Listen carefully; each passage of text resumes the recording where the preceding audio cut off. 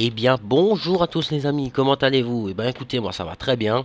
On se retrouve aujourd'hui pour un nouvelle vidéo, bien sûr, pour une nouvelle vidéo. On se retrouve donc sur Land of Italy pour un épisode aujourd'hui où on va tout simplement s'occuper des animaux. Donc, je sais pas pourquoi, quand je regarde dans cette direction, c'est 20 images secondes. Ah non, ça va, je suis à 35 maintenant. Et quand je suis là, je suis à 60. Ok, tout va bien.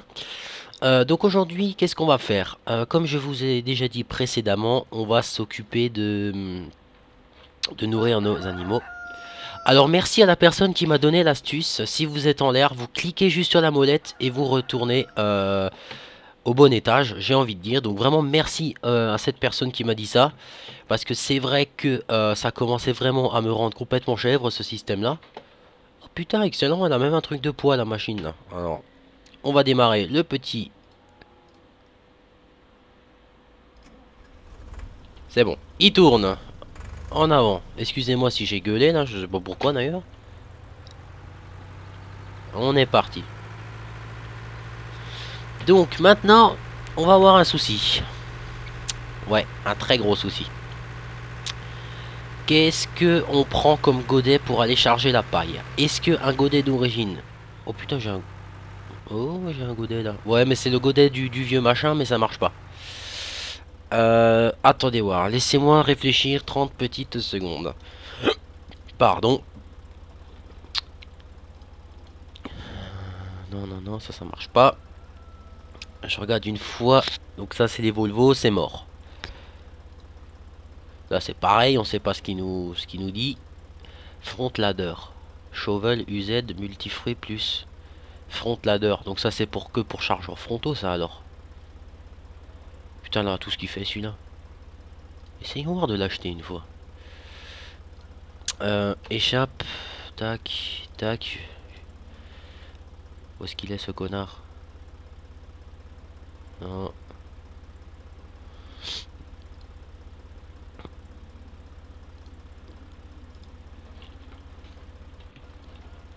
Alors attendez, je vais enlever ça. Voilà, ça vous emmerdera pas comme ça. Donc ça, je pense que ça va que à un chargeur frontal. Ça va pas à un de mes véhicules là. Je peux toujours essayer. Tac. Hop. Hop. C'est bon, j'ai démarré là. Qu'est-ce que tu me fais chier? Alors attendez. On va essayer, mais je suis pas sûr de ce que je vais faire. Hein. À mon avis, ça va au DUTS que j'ai là-bas. Ça va pas aller sur un véhicule comme ça. On peut toujours essayer. Ou si ça va, ça risque de faire minable. Mais bon, ça serait mieux que rien. On va tester ça. On va déjà voir. Ah si, ça va. Ouais, bah voilà le problème que j'ai. C'est pareil avec ce Volvo de con là. C'est toujours la même histoire. Regardez maintenant. Dès que vous lui accrochez un godet qui n'est pas conçu pour lui, voilà ce que ça vous fait. Et c'est pas un mode que j'ai en échec ou autre parce que ça me le fait. Oh merde, ça me le fait depuis toujours, on va dire. Donc c'est pour ça que je suis un peu dans la merde. Donc ce qu'on va faire, on va même pas s'emmerder. Parce que le problème c'est que le godet que j'ai là-bas fait 50 tonnes. Et 50 tonnes personnellement ça fait un peu beaucoup pour charger. On va juste regarder qu'est-ce que j'ai dans mes possessions tout simplement. Je vais voir, je pense que je vais virer du matériel aussi. Bon, j'ai ce godet là. Alors je peux pas vous donner le lien de ce godet les amis parce que c'était à l'époque sur le serveur de Alexis qui l'avait. Et puis je l'avais pris donc je saurais pas vous dire où est-ce qu'il l'a téléchargé. Déjà ce petit godet là on peut le virer. Ça fera un peu de place. Fiat Agri. Alors attendez juste 30 secondes. J'ai bien envie de le virer celui-là. Je me dis que ça fera peut-être moins ramer. Gearing off. Aimer à front ladder. Bucket line. Dégage. Ok.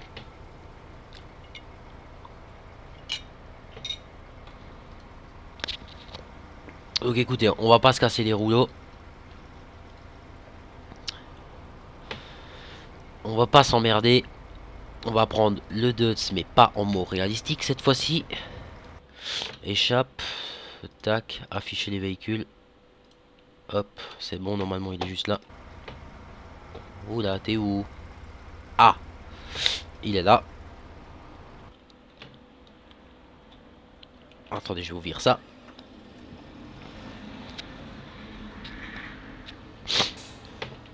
Alors, c'est parti. Voilà. Donc déjà, première question. Ok, c'est réglé, ça marche. Bon, c'est pas grave, on en fout un peu par terre, y a pas de problème. Maintenant, deuxième question. On go à l'ensilage, enfin au silo là-bas, et on regarde. Moi j'ai bien fait d'acheter l'autant MR parce que le problème c'est que quand vous achetez deux mêmes véhicules, après pour savoir lequel vous allez vendre. Alors je crois qu'il y a une astuce du style, si vous êtes dans un véhicule, ça vendra celui-là je crois. J'ai une fois entendu un truc comme ça, mais je suis pas sûr de ce que je vais vous dire. Donc ça c'est un godet multifruit qui fait apparemment tout, donc ah voilà, enfin il y a quelque chose d'utile. Bon, et ben écoutez, ça c'est fait, donc le 4 shovel on va le virer. Possession, celui-là c'est le MR. Non, c'est marqué MR. Attendez voir, c'est marqué mourir district normalement. Hop, casse-toi. Et le 4 shovel, il doit être en haut. Désolé pour cette petite mise en place. Voilà, 4 shovel, dégage. Voilà, parfait. Bah écoutez, je suis content, j'ai un godet.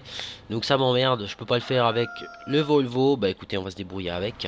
Donc en fait, pour vous faire deux petites minutes, un petit résumé de ce qui s'est passé dans l'épisode précédent. Parce que comme je vous expliquais, j'ai eu un petit souci de plantage. Excusez-moi 30 secondes, je vais juste couper mon micro parce que je dois faire une petite pause de petites secondes.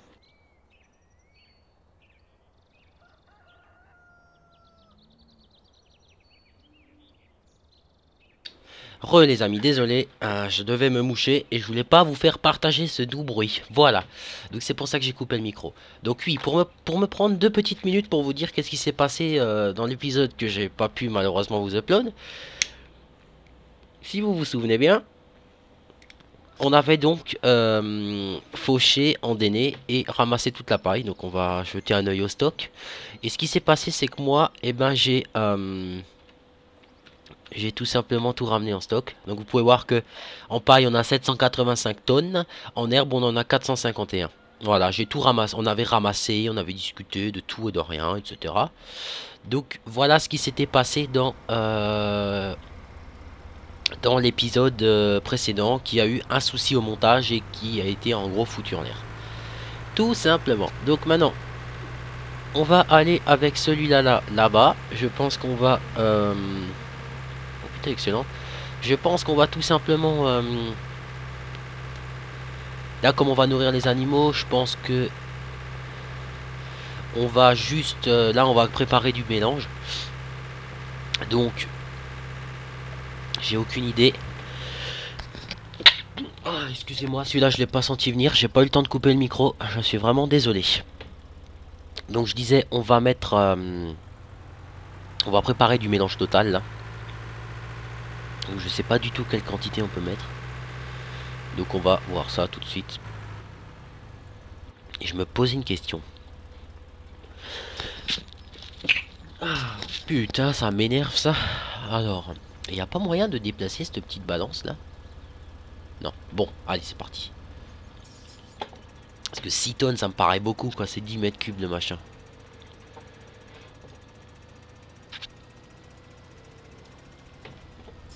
Je sais pas du tout si je vais pouvoir y foutre 6 tonnes, hein. À mon avis, je vais devoir en mettre beaucoup moins. Attendez, on va faire ça un peu plus réaliste. Qu'est-ce que vous en pensez? Voilà, on va la mettre en route, hein, histoire qu'elle mouline quand même.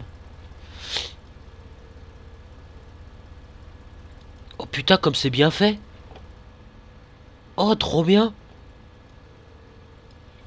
On voit le poids là. Ouais, parfait. On va aller sur 3 tonnes.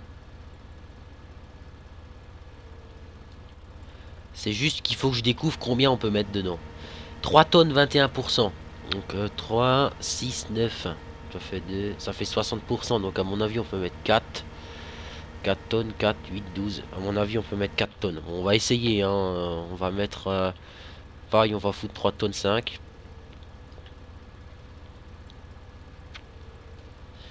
Je pense que 3 tonnes 5 en paille ça devrait être pas mal. On en met autant en herbe. Et je sais pas si vous avez vu comme moi, mais il me semble que j'ai vu qu'on peut mettre du crops dans la machine. Qu'est-ce que c'est que ça du crops? Il faut que je traduise. Voilà. Putain, c'est super mélangeuse. Hein. Je pense que je vous présenterai ces packs là pour que vous puissiez en profiter parce que la texture à l'intérieur... Oula, la texture à l'intérieur est vraiment trop belle. Hein. Hop. Bon, je remplis pas à fond, ça sert à rien. Parce que de toute façon, je sais qu'on mettra pas tout. Donc là, on a mis 3 tonnes 5. Donc on va essayer de mettre plus ou moins pareil en herbe. Et puis on va déjà voir ce que ça va donner. Oh, c'est trop bien fait, j'adore. Bon, c'est parti.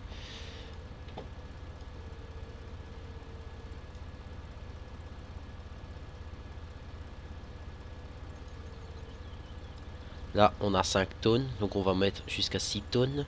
Oh putain, je suis allé un peu vite là. Donc là, on est à 43%. Donc il y a effectivement 12 tonnes qui rentrent dedans, les amis. Donc là, rapport de mélange, il dit quoi? On va mettre encore de la paille. On va encore en mettre. De la paille, pardon, de l'herbe.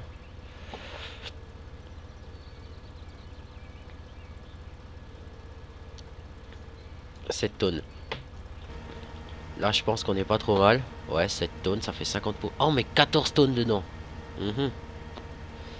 Donc, à mon avis, j'ai pas foutu assez de paille. Ouais, parce que vu qu'il y a 14 tonnes, je peux pas mettre 7 tonnes d'ensilage. Ça va faire beaucoup de trop. Le crops, c'est quoi ça, crops? C'est du blé, là? Non?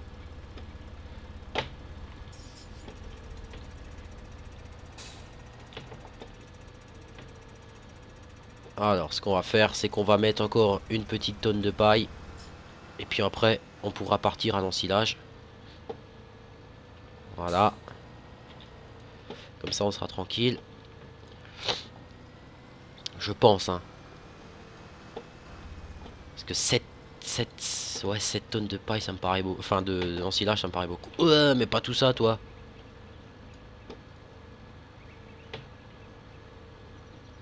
Voilà, 992 kilos.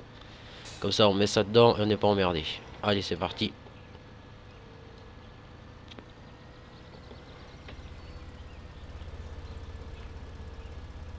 Voilà. Bon. Allez, on va monter là-dedans.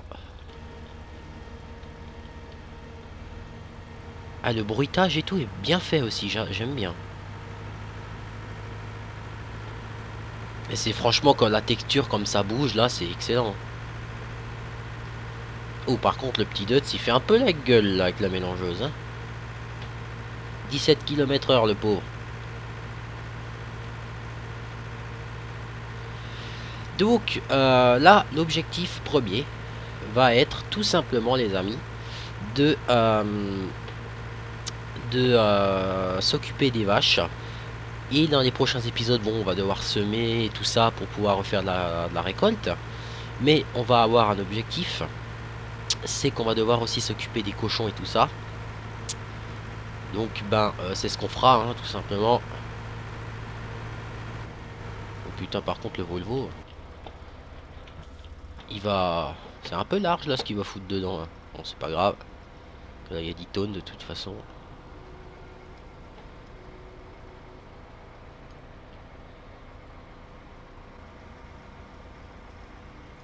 Alors attendez, juste pour vérifier un petit peu. Ouais, il va nous manquer du foin. Je pense qu'il nous manquera du foin. Bon, maintenant qu'on y est, décharge. Voilà, je pense qu'on sera... Oh putain, tout juste on y est. Waouh. Donc j'ai mis 3 tonnes, 5 plus une tonne de paille. Donc la paille on était bon, on n'aurait même pas eu besoin. Je pense que 3 tonnes 5 de paille aurait amplement suffi. J'ai mis 3 tonnes 5 de foin. Donc le foin, on peut largement mettre 4 tonnes 5 de foin. 4 tonnes 5, 4 tonnes et la reste de maïs. Je pense que ça sera pas mal. Ouais, je pense que ça devrait le faire. Bon, écoutez, on va les nourrir. Je sais que t'es pas accepté ici. Eh oh, prends-moi pas pour un âne. C'est accepté là normalement.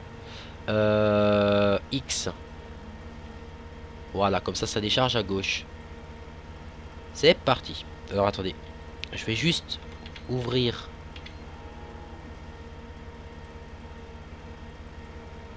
Voir ce que ça donne. Voilà, mélange, c'est parti.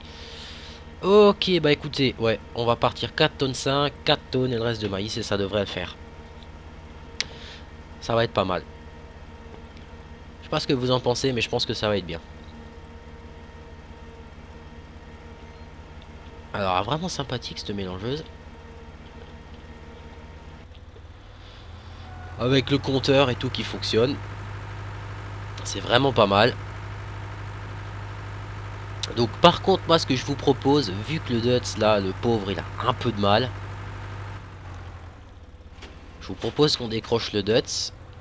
Qu'on le laisse ici. Voilà. Et qu'on cherche le nouveau venu.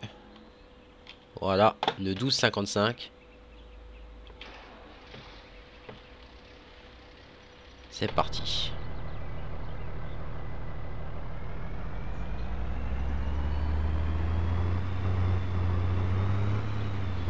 Alors celui-là... Oh putain. Par contre il braque pas. Hein. Enfin si il braque mais il est lent. Alors celui-là était en mort réalistique. Mais moi je me souviens qu'en mort réalistique je ne le supportais pas parce que le bruit... Je trouvais qu'il était vraiment trop dégueulasse le bruit en MR. Et je l'ai vu sur LS Quez en normal. Et je vous avouerai que je le préfère largement en normal qu'en MR ce tracteur là. Donc on va s'en servir. Bah celui-là je pense qu'il va faire la mélangeuse. Hein. Voilà. Le petit Dutz, celui-là on va le garder. Il fera ce qui est endénage parce qu'il va très bien pour endéner ce petit véhicule là. Ouais on va le garder pour ça. On pourra, bon après tout ce qui est pendage et tout ça on va voir. Mais je pense que je vais un petit peu virer du matériel. On va voir ce qu'on va enlever. Mais on va en enlever un petit peu. Histoire que tout simplement on soit un peu plus fluide et qu'on n'ait pas trop de problèmes de lag. Allez c'est parti. Parce que là c'est vrai que on va encore faire une ou deux bennes de mélange. Total naturellement. Et puis ensuite on donnera que du maïs en silage. Alors ça ira très vite hein. Je veux dire ça on charge comme des abrutis et c'est fini. Pour la paille c'est exactement pareil. On charge comme un âne jusqu'à ce que ça soit plein et on est tranquille. Ouais, vous voyez celui-là il va quand même à 40. Que l'autre il se traînait quand même à 17 à l'heure. C'est vrai que c'est quand même plus agréable avec ça. Mais 14 tonnes, mais alors ça veut dire que cette mélangeuse là, ça veut dire que cette mélangeuse là, on met plus dans celle-là que dans celle d'origine, là, qu'une là où on met 12 tonnes je crois. Donc 4 tonnes de paille, c'est parti. Oh putain, je dis 4 tonnes quoi. Non, je mets moins.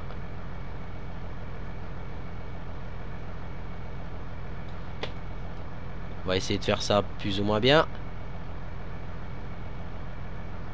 Voilà, allez c'est parti. Comme ça on s'emmerde pas à aller 50 fois vider machin et tout ça. Donc on a dit 4 tonnes de paille, 4 tonnes 5 de d'herbe. Allez décharge. Et le reste de maïs. Et ça devrait être pas mal. Donc du coup ben, les Volvo ben, ils me serviront pour curer le fumier, charger le fumier, pour ce genre de choses, le maïs en silage et ce petit Dutz. Alors 4 tonnes 5 maintenant.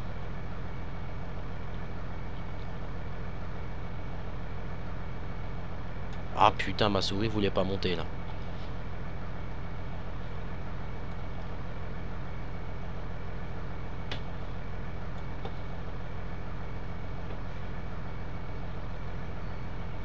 Voilà 4 tonnes 6, allez c'est parfait ça ira.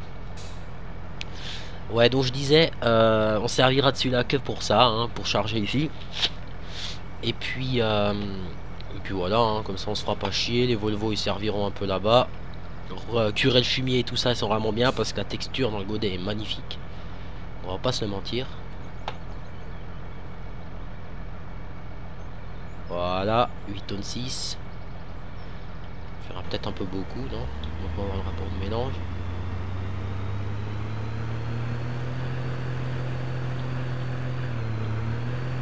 Ah, excellent. Régime moteur qui accélère. Ouais, là ça va être largement bon. En foin on sera bon et en paille on sera bon. Comme ça on aura du mélange total, on sera tranquille.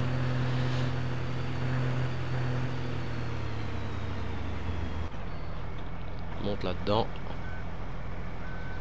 Donc lui on va en profiter.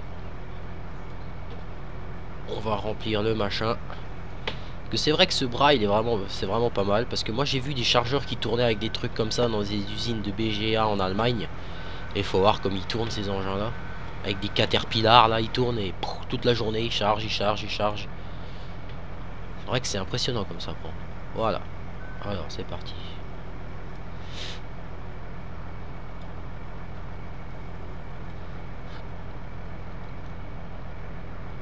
Ok.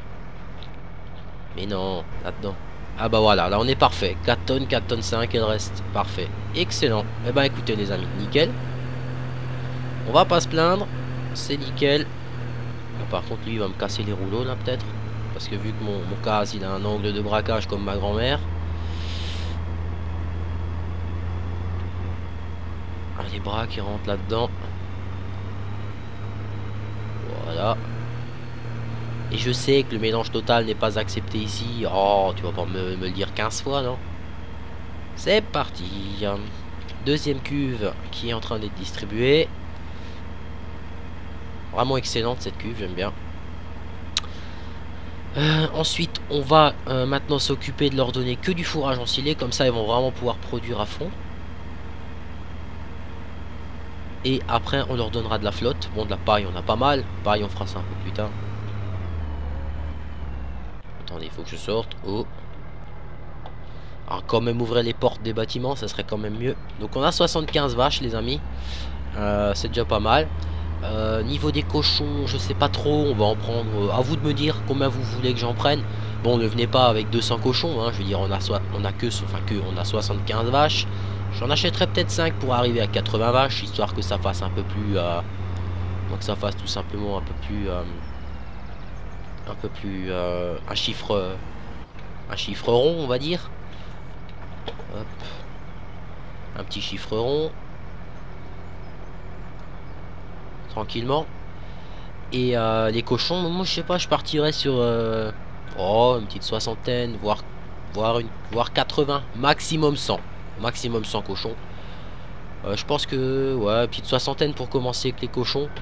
Le temps de bien les nourrir, de tout leur donner, de produire toutes les céréales et tout qu'il faut correctement. Je pense que ça peut être pas mal. Je pense que ça peut être pas trop mal. Parce que les cochons là-bas, je crois qu'il faut leur donner aussi du mélange et tout ça. Mais les cochons, ce qu'il faut savoir, c'est qu'il n'y a pas de silo là-bas, je crois. La balance qui marche bien et tout, c'est excellent. Il restera presque plus rien dans mon machin. Voilà. Vas-y, bon, moi je vais encore te charger, toi. Cette barre de coupe, elle me fait vraiment chier, là. C'est la barre de coupe de quelle machine, ça? C'est de la Lexion 780. Hein. Parce que j'avais la Lexion 6... Ah, là-bas, c'est la 670 qu'il y a avec la barre de coupe. Ouais, donc je vais pouvoir virer cette barre de coupe, là. Et puis, on travaillera qu'avec la Lexion 670, et puis terminé. Hein. On va pas se casser les rouleaux pendant 30 années. Hein. C'est pas ça. Voilà, c'est bon. On va pas s'emmerder pendant 30 ans. Donc c'est vrai qu'aujourd'hui on se fait un épisode où on nourrit les animaux, parce que je sais que c'est vraiment le genre d'épisode que vous aimez bien, quand on s'occupe des animaux, etc. etc. C'est parti. Je sais que c'est typiquement le genre d'épisode que vous aimez. Et moi j'aime bien aussi m'occuper de mes animaux, je vous dirais ça honnêtement. Ça me plaît, donc on va s'en occuper. Hein. Donc la vidéo va être un peu plus longue là, parce qu'on est déjà à 24 minutes, le temps d'avoir commencé et tout ça. Donc vous en faites pas, on va bien s'occuper de nourrir nos animaux. Et si la vidéo dure 45-50 minutes, c'est pas grave, je sais que de temps en temps vous aimez bien les épisodes un peu plus longs. Et je vous comprends sans aucun problème. Voilà. Ouais, c'est la 670 qu'on a.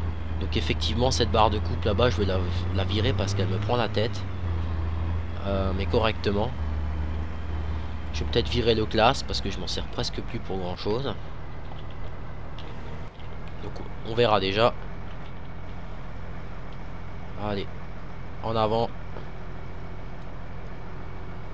C'est parti. Alors attendez voir combien il va mettre.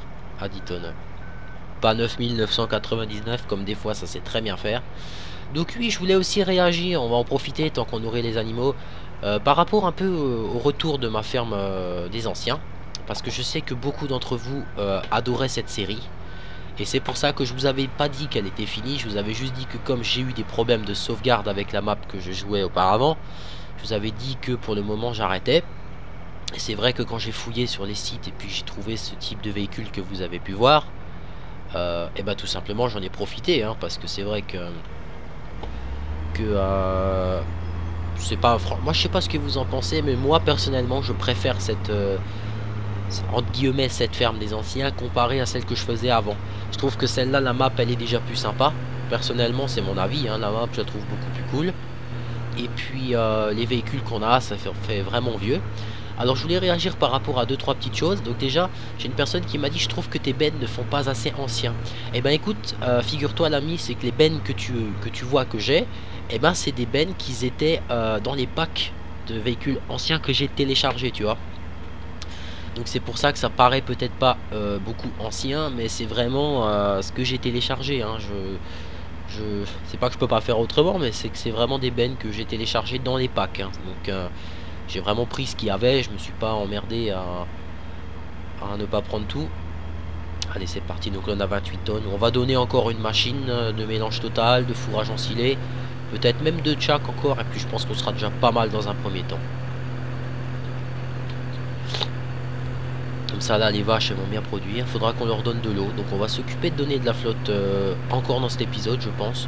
Ou si on est vraiment trop long, on fera ça dans le début de l'épisode suivant. On va voir les amis, on va voir, ne vous en faites pas. Voilà. Et je voulais réagir encore par rapport à certaines personnes qui disaient que ouais, la ferme à l'ancienne de The Spirit Ben est mieux ou autre. Bah écoutez, vous avez le droit d'avoir vos avis, vos opinions sur la chose. C'est sûr que c'est peut-être plus marrant sa ferme à l'ancienne parce que tout simplement lui il l'a fait en multijoueur si je dis pas de conneries. Donc c'est sûr que quand tu es en multi c'est toujours plus fun de voir une série. Moi je l'avais commencé en solo cette série, si vous vous rappelez bien. J'ai commencé il y a très longtemps cette série là, mis à part qu'elle était un petit peu en stand-by. Donc moi cette série me plaît, il y a 80% de mes abonnés ou voire 90% que mes séries leur plaît. Alors bon, s'il y a quelques personnes vous n'aimez pas ma série parce que vous la trouvez mieux chez l'un ou chez l'autre, c'est tout à fait votre droit. Mais bon, je veux dire, c'est tout à fait votre droit, mais vous n'avez pas besoin de faire une polémique là-dessus parce que j'ai vu un peu les commentaires. J'ai toujours, merci, j'ai toujours les personnes qui me défendent. Mais ne vous emmerdez pas à faire une polémique là-dessus. Putain, je l'ai pas mis en route la machine. C'est pas grave. Ne vous emmerdez pas à faire une polémique là-dessus. Laissez-les, s'ils aiment pas, bah, ils ont le droit de pas aimer, il n'y a pas de problème. Et après voilà, je veux dire moi ma ferme, la ferme des anciens, je l'ai commencé bien avant lui. Et voilà, moi je la fais comme j'ai envie de la faire, lui il la fait comme il a envie de la faire. Et puis c'est fini quoi, je veux dire, il n'y a pas de souci. Donc encore j'ai eu de la chance parce que j'ai pas vu des personnes qui ont été capables de me dire que j'ai copié sur lui, parce que là j'aurais pété un câble. Parce que moi la ferme des anciens je l'ai fait bien avant que lui de la fasse. Donc si je vois une fois un commentaire comme ça, je risque de fumer noir. Ça je pense que je peux vous le dire. Mais sinon après je m'en fous. Je veux dire, chacun est libre de penser ce qu'il veut. Ça c'est pas du tout quelque chose qui me dérange. Vous avez le droit de l'aimer, ma série, de ne pas l'aimer, hein, il n'y a aucun souci. C'est sûr que quand on est en solo, c'est toujours un peu moins passionnant que quand on est en multi, parce qu'on se raconte des histoires, des conneries, etc. etc. Mais moi personnellement, j'aime bien ma ferme comme elle est. Et comme je vous l'ai dit justement dans ces séries-là, que je m'éclate dessus, donc je continuerai dessus comme ça. On va donner encore une comme ça, après on s'occupera de faire du mélange tout simplement. Alors c'est vrai par contre qu'il y a des personnes qui écoutent vraiment ce qu'ils ont envie d'écouter quoi. Parce que dans la reprise de la ferme à l'ancien, merci à la personne qui a remis ces personnes en place. J'avais bien précisé que ce n'était pas une vidéo tout simplement où on allait vraiment bosser, c'était juste la reprise, je vous expliquais la map, je vous présentais un petit peu le matériel. Et le commentaire de cette personne m'a fait vraiment délirer parce qu'il disait il serait peut-être temps que tu t'achètes un micro et un casque si tu n'écoutes pas ces vidéos. Il a bien précisé que c'était une vidéo reprise où il montrait et il expliquait les modes, etc. Il faut se laver les oreilles de temps en temps, enfin un truc du genre, j'ai vu. Donc ça m'a bien fait rire parce que des fois je me demande, je pense que les gens ne regardent pas les vidéos ou alors n'ont vraiment pas de son. Parce que j'ai bien précisé dans cette vidéo qu'on reprenait, je montrais un petit peu le matériel, on avait commencé un petit peu à faire de la moisson ou autre. Mais c'était pas un épisode vraiment de carrière suivie comme je fais là sur Land of Italy où on taffe quoi, où on bosse vraiment. C'était un épisode de reprise. Et il y a des gens, soit ils écoutent pas la vidéo, soit ils la regardent pas, ou je sais pas ce qu'ils font, mais ils sont encore capables de critiquer et de dire ouais mais c'est pas bien, je préfère les épisodes de The Spirit Ben machin, parce que sur ton épisode je trouve que tu fais rien. Putain mais j'ai précisé que c'était une reprise. C'est pas car il n'y avait pas marqué carrière suivie, il y avait marqué la ferme des anciens, le retour. Merde, qu'est-ce qu'il vous faut de plus pour comprendre quoi? Non mais des fois c'est hallucinant quoi. Mais bon après je veux dire, moi je tiens plus compte de ces gens là. Moi je tiens pas compte des gens qui m'emmerdent. Je suis franc avec vous hein. Moi je fais ma vie comme j'ai envie de la faire. Et après le reste, rien à foutre quoi. De toute façon vous me connaissez mieux que... Il y a pas mal de personnes qui m'écrivent sur Facebook avec qui je discute hein, de temps en temps. Et ces personnes-là, je discute avec eux de beaucoup de choses des fois. Je pense déjà à Tonio l'invisible, donc lui qui est une personne qui me suit vraiment depuis très longtemps. Souvent on discute un petit peu ensemble sur Facebook. Mais c'est vraiment une personne qui me dit bah t'en as rien à foutre de ces gens-là. De toute façon, les gens qui t'aiment, ils te suivent pour ce que tu fais. Enfin quand je dis qu'ils m'aiment, vous me comprenez. Donc après, c'est vrai que bon, certaines choses peuvent vraiment faire rager. Mais après, c'est pour ça que j'ai appris à ne plus tenir compte de ces choses-là. Je veux dire même, hein, par rapport au fait que j'ai foutu dehors Ben, il y en a qui m'ont cassé les couilles, hein, qui sont venus m'insulter ou autre parce que je l'ai foutu dehors. Mais moi, comme j'ai dit, j'en ai rien à foutre que les gens m'insultent ou que les gens me détestent ou parce que j'ai fait ça. Moi, c'est ce que j'ai clairement expliqué. Moi, j'ai eu mes raisons qui ont fait que de temps en temps, ça m'arrive de recevoir des messages sur Facebook. Mais pourquoi tu l'as mis dehors ou autre?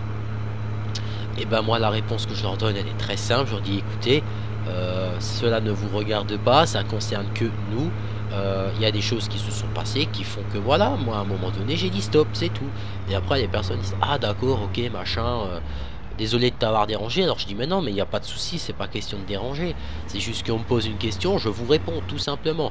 Et après je veux dire Ben il fait sa vie, je fais la mienne, voilà, c'est peut-être comme je vous ai expliqué, c'est peut-être mieux comme ça.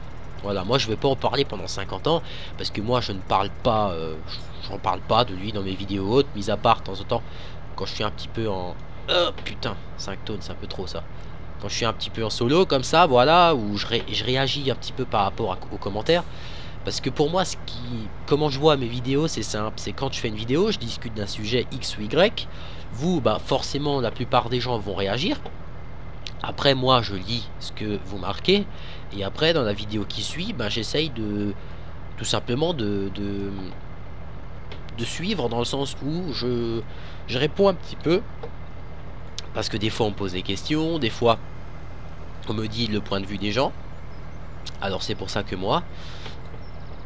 Et ben j'en profite pour... Alors attends, il faut que j'avance encore un peu, je parie. Oh putain, 4 tonnes 5 les amis, pile poil. Là je pouvais pas rêver mieux. Je réagis avec vous tout simplement pour discuter et puis pour avoir le point de vue des personnes. Parce que moi comme je vous ai dit, je fais ça dans un esprit tranquille peinard. Alors c'est vrai que ces derniers temps, bon il y a eu 2-3 épisodes sur la haie des Newtons il me semble. Il n'y a pas eu encore trop. Parce que bon Bruno il a pris un autre boulot. Donc maintenant il est plus trop disponible l'après-midi comme auparavant. Le soir il rentre, il est bien claqué. Ce qui est tout à fait normal. Bon j'ai Monsieur Jeannot, Monsieur Classe DX qui est donc lui en vacances actuellement. Mais bon après c'est vrai que des fois tourner que des vidéos à deux, bon ça peut être sympa aussi, mais après j'aime bien quand même tourner minimum à 3, minimum. Mais après de toute façon si jamais je vois qu'une fois il faut vraiment que je fasse une vidéo en multi et que j'ai personne, et ben je ferai avec notre ami Jeannot s'il est une fois disponible. Et puis basta, je vais pas m'emmerder. Et puis d'ailleurs je vais un petit peu parler de Monsieur Jeannot, hein. Donc c'est son surnom qu'on lui a donné dans l'équipe. Enfin c'est Bruno qui lui a donné ce surnom de Jeannot. Je vais un petit peu parler de 5 minutes de lui. Je veux pas faire de propagande ou quoi que ce soit, mais je vais juste dire des petites choses que j'ai envie de dire qui me tiennent plus ou moins à cœur. Donc c'est vraiment une personne qui a intégré l'équipe, que j'ai appris à rencontrer sur Skype et tout ça. Donc on est souvent en contact ensemble. C'est vraiment une personne qui est super gentille, qui est super excellente, qui se prend pas la tête. Bah, de toute façon je pense que vous pouvez le voir dans ses vidéos, que c'est quelqu'un qui ne se fait pas chier, qui s'il se plante en tracteur, il se plante, s'il a envie de couper dans les cultures, il coupe. Il s'emmerde pas, il fait ses vidéos, sa petite vie tranquille peinard. Et moi ces genres de personnes là, j'ai un profond respect pour eux, parce que dans le sens où c'est des personnes qui, quoi qu'il arrive, même quand ils auront 15 ou 20 000 abonnés un jour, ils se prendront pas la tête et ils changeront pas, quoi. Il reste comme il est, il s'emmerde pas, il fait ses vidéos. Après ces vidéos, ce qu'il y a de bien, c'est qu'elles sont assez marrantes, parce que comme il lui arrive toujours quelque chose. Là je l'ai pas loupé dans sa vidéo sur Nelanovici là, parce que moi il s'est foutu de ma gueule le salaud quand je me suis planté avec mon John Deere et mon épandeur. Mais lui je l'ai pas loupé là, parce que comme il a fait un salto avec le gaz, là je l'ai pas loupé le petit Jeannot. Mais c'est vrai que si vous avez un petit peu de temps, ne serait-ce que quelques minutes, n'hésitez pas vraiment à vous abonner à sa chaîne et à regarder ses vidéos. Je vous assure que quasiment à chacune de ses vidéos, moi-même je suis mort de rire. Et c'est pas des conneries, hein, c'est vraiment la réalité, je veux dire. En plus, il parle de bonnes choses, il suit beaucoup les actualités, il parle des actualités et tout ça. Donc ça permet vraiment, même moi-même, quand je regarde des fois ces vidéos, et ben, ça me permet de m'informer sur quand va sortir la limousine, quand est-ce que ça va sortir, les news du 15, etc. Et c'est vrai que ça c'est vraiment... Il devrait faire une rubrique ou une chronique, ou je sais pas moi, ou dans une vidéo, je sais pas... il parle vraiment des nouveautés de farming. Ça pourrait être un truc, je pense, pour sa chaîne qui pourrait bien marcher, parce que il a la tchatch, et puis en plus il se renseigne beaucoup, donc là-dessus j'ai pas de souci. Oh putain, 4 tonnes 3 c'est un peu beaucoup. Décharge, connard. Voilà. Oh bah, pas tout à fait 4 tonnes, tu vas pas me faire un caca nerveux. Donc c'est vrai que si vous avez un petit moment, n'hésitez pas à aller à sa chaîne, à vous abonner. Il sort également une petite vidéo par jour, tranquille. Il fait aussi des présentations et tout. Et je tenais vraiment à vous en parler, parce que ça me faisait vraiment plaisir de lui donner un petit coup de main, parce que tout simplement c'est quelqu'un que j'apprécie beaucoup. Alors voilà, n'hésitez pas à vous abonner, à regarder ses vidéos, pour l'aider un petit peu à grimper. Voilà, tout simplement. Donc maintenant, pour revenir un petit peu au petit sujet de la Land of Italy. Donc qu'est-ce qui va se passer dans le prochain épisode? Alors attendez voir, maintenant faut pas que je me chie. 4 tonnes 5 on a dit. Descend, monte. Oh punaise, parfait. Non, là je me suis fait niquer là. Qu'est-ce qui va se passer dans le prochain épisode? Oh, 4 tonnes 4, c'est pas la fin du monde. Alors, vu que nos vaches seront nourries, on n'aura plus besoin de s'occuper de ça. Je pense que moi, hors vidéo, je vais attaquer les semis. Avec le grand semoir, là, je vais pas me faire chier, je vais attaquer les semis. Je vais garder quelques champs à semer en vidéo, tranquillement. Comme ça, on fera aussi un peu de semis en vidéo. Mais la plupart des champs, je vais les semer avec le grand semoir, tout simplement pour gagner du temps. Je vais l'arrêter, le tracteur, voilà. Pour gagner un peu de temps. Et puis ouais, donc les semis, une fois qu'on aura semé, eh ben il faudra que on attaque les récoltes. Mais là on attaquera les récoltes par logique, c'est-à-dire on fera le blé pour stocker de la paille, parce que la paille je sais que j'en ai, enfin la paille j'en ai, mais il faudra qu'on foute de l'herbe, des champs d'herbe un peu plus près de la ferme, parce que de l'herbe je vais en avoir besoin. On va faire un petit peu de restructuration du matos, je pense. On va virer un petit peu de matériel. Attendez, je vais pas me faire chier, je vais tout de suite aller recharger, parce que sinon il va falloir que j'y aille 2 fois. Déjà je vais virer cette barre de coupe. Putain, moi je rentre dedans, cette remorque là. Le Tatra là-bas on va le garder. J'ai un Actros, enfin ah merde, le nouvel Actros, le MP4 en Aguastenias. Merci à l'abonné qui m'a envoyé le lien sur Facebook. Et je tenais aussi à vous remercier aux personnes sur Facebook, parce qu'on est déjà un paquet sur la page. On est plus de 2800 je crois, ou un truc du genre. Merci aux personnes qui se prennent des fois 5 minutes pour me passer un lien ou autre. C'est vraiment très sympa de votre part. Ça fait vraiment plaisir de voir que des abonnés vous soutiennent ou autre. Donc merci à vous, tous ceux qui m'envoient des liens, et même ceux qui me passent des fois des liens pour la la ferme à l'ancienne ou autre, c'est toujours sympa. Donc des fois il y en a que j'ai déjà, mais il y a toujours des modes que on n'a pas. Donc vraiment merci à vous, ça fait vraiment plaisir. Alors maintenant, récapitulons. 56 tonnes, ouais pareil on est pas mal. Ouais bah maintenant il faut juste qu'on donne de l'eau, hein. Puis on aura terminé. Hop là. Oh putain, ok. Le gaz il a un peu de mal à repartir là. Allez, distribue. Distribue. Ce que je vais faire avec le gaz, je vais lui régler le régulateur de vitesse à toute petite vitesse. Comme ça on avancera bien régulier. Et bien homogène pour distribuer. Genre je vais le régler à 2-3 km/h, un truc du style. Allez, maison dans le coin. Parfait. Donc 55 tonnes de mélange, 56 tonnes de fourrage ensilé, 89 tonnes d'herbe, 67 de paille et 25 de flotte. Et bah écoutez, moi je pense vraiment que là on est vraiment pas mal niveau nourriture, hein.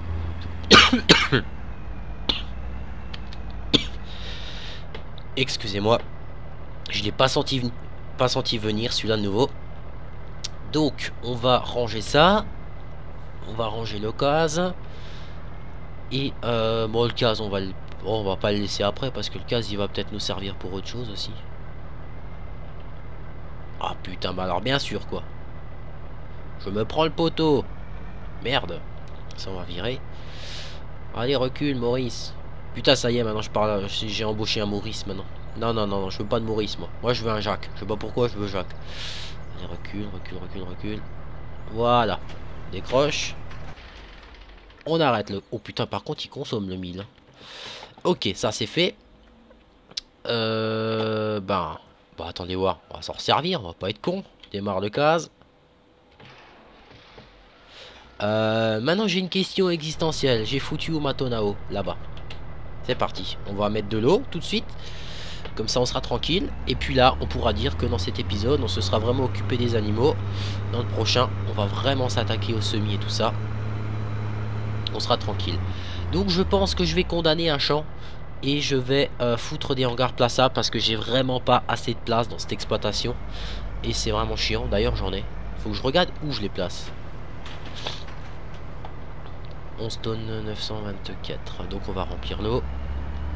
Et si jamais quelqu'un se sert de la mélangeuse là que je me sers. Donc attendez je vous montre 30 secondes. Outillage pour animaux. Là voilà. En fait il y a ça. Donc ce côté là. Il y a ce truc là. Donc apparemment tu peux mettre ça dans la pâture. Faudrait que je l'essaye. Bon t'as ça. T'as la Kverneland là de 10 mètres cubes. Et t'as la Vicon de 14 mètres cubes. Donc si quelqu'un sait ce que c'est le crops, je vais essayer de me renseigner pour le prochain épisode. Et si j'ai toujours pas trouvé que quelqu'un le sait, bah, n'hésitez pas à me le dire. Je réagis aussi par rapport à la tonne à eau que vous voyez ici. J'ai quelqu'un qui m'a demandé, tu peux nous passer le lien? Alors si je raconte pas de conneries, cette tonne à eau, je l'ai eu en téléchargeant une map. Mais alors quelle map? Je m'en souviens plus. Il faut que je demande à notre ami Jeannot parce qu'il l'a aussi. Et je crois qu'il a aussi téléchargé la map. Donc ce que je fais pour le prochain épisode ou pour les quelques épisodes qui suivent, je vous... Oh putain le gaz. J'essaie de me renseigner. Et puis si je trouve le lien, je vous le mettrai dans la description les amis. Parce que c'est vrai que je sais vraiment plus où je l'ai eu celle-là. Je sais que je l'ai eu dans un pack, dans une carte. Mais quelle carte? Très très bonne question. Je sais que quand tu télécharges Nelanovici, tu as une cuve à eau qui est 2 fois plus petite que ça, mais t'en as une, ça je sais. Voilà. Alors, eau, parfait. Donc nos vaches, elles ont de quoi bouffer, elles ont de la paille, on va leur mettre la race de flotte. Comme ça, on est tranquille. On va mettre 2 tonnes, je pense, et puis ce sera pas mal. Enfin, pas 2 tonnes de 1000 kilos, hein, 2 tonnes au plein, on va dire. Allez, recule, monsieur le gaz. Toi, t'es pas trop pressé de reculer, je crois. Voilà. Ah merde! Sérieux, la capacité maximale de l'eau est suffisante. Ah ouais, d'accord, tu leur mets que 27 tonnes de flotte. Bon bah écoute, on va pas se plaindre, hein. Ça veut dire que nos animaux ils sont une bonne production, tout est nickel. Donc, maintenant, on va juste jeter un œil Donc ça doit être les cochons, ça je pense. Céréales. Oh, attendez voir. Non, ça c'est les cochons, je crois. Tu peux leur mettre des patates, betteraves, de l'ensilage. Donc il leur faut du blé sûrement, donc patates ou betteraves. Ensilage, eau, paille, fumier, donc ça c'est ce qu'ils produisent, lisier. Ok, ouais. Donc, par mesure de précaution. J'ai pas des vaches qui essayent de se sauver, mais... Oh là, la barrière m'a poussé. J'ai pas des vaches qui essayent de se sauver, mais on va pas jouer au con. Parce qu'en fait, dans ce... Ici, là, dans ce petit carré de bâtiment, ce que j'aimerais faire, c'est mettre tout ce qui concerne pour les animaux. Donc, bon, encore tout ne rentre pas. Donc, mélangeuse, petit dots, cuve à eau, cuve à lisier, épandeur à fumier, etc.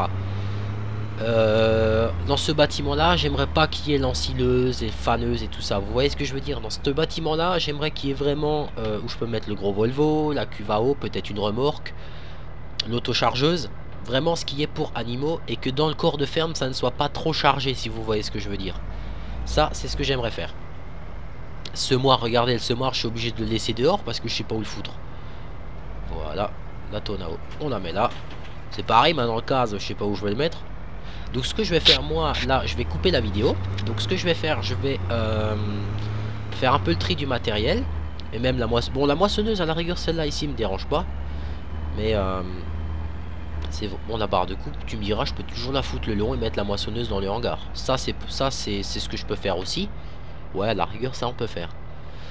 Et, je vais faire le tri du matériel, acheter des bâtiments. Et peut-être que je tournerai l'épisode tout à l'heure. La suite, avec toutes les modifications qui ont été faites.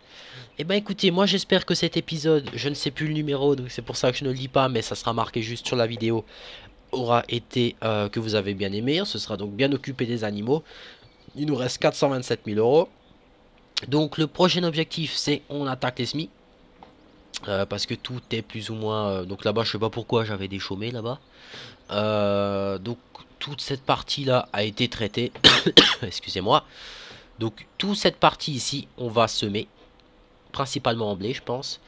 Le champ que j'ai foutu en chaud, là, on va aussi y foutre du blé, je pense. Par contre, le champ qu'il y a ici, là, on va mettre de l'herbe. Comme ça, j'ai deux champs d'herbe l'un à côté de l'autre. Et le champ que j'ai malheureusement que j'ai semé ici, on va le virer. Je vais passer du déchômeur, je pense, dessus. Ou alors je le récolte d'abord. Parce que j'aimerais mettre peut-être mes bâtiments ici. J'aimerais peut-être mettre des bâtiments là. Je vais voir comment je vais faire. Ou alors on le plante en herbe. Et vous savez, après on se fait un chemin avec un broyeur pour que ça fasse à peu près joli. Ou avec une pelle, on creuse ou quelque chose. Je vais voir qu'est-ce qu'on va faire. Ou peut-être le bâtiment qui est juste en rond à côté là-bas. On mettra parce que c'est un champ qui est assez plat. Voilà. Et bah écoutez les amis, c'était LSA. Et on se dit à bientôt pour la prochaine vidéo.